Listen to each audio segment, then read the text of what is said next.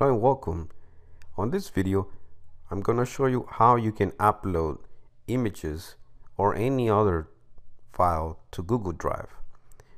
The last video, I showed you how you can list your files.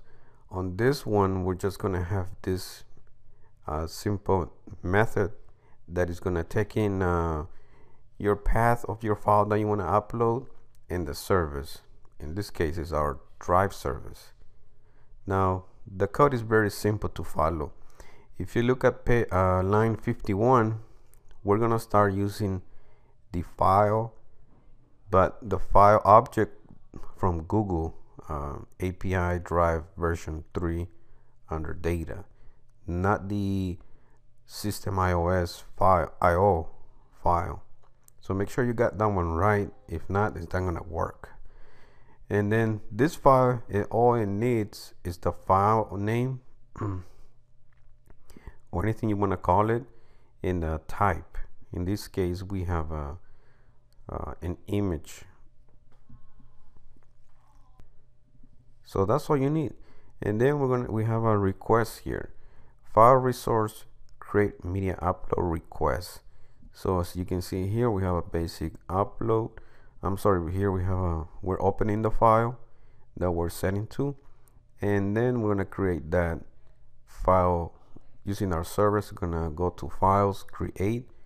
We pass the file metadata, our file, our in stream format, and the type.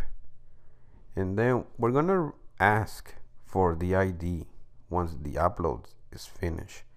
So as you can see here, we're gonna say fields, I just want the ID and then go ahead and upload. So that's what we're gonna do, and then close out our block here, and then we're gonna request our body here and show our ID. Pretty simple, anybody can do this. So I'm gonna run it. Before I run it, go back here. So there's a soccer image that I'm gonna upload. I don't have any image with soccer, so we're gonna run it and see if it works. We should see an ID. There we go. So we have a ID back from Google. Now we're gonna see if we have that image. As you can see, it's right here. That's the image that we uploaded, and that's all you need to do. So if you have a bunch of images you want to upload, all you need to do is you could probably make this better. You can pass in the type in the arguments here, so you can use it, and then you can start looping in this method and start uploading as many images as you want.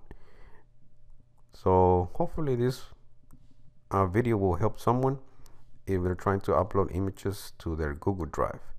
Thank you for watching.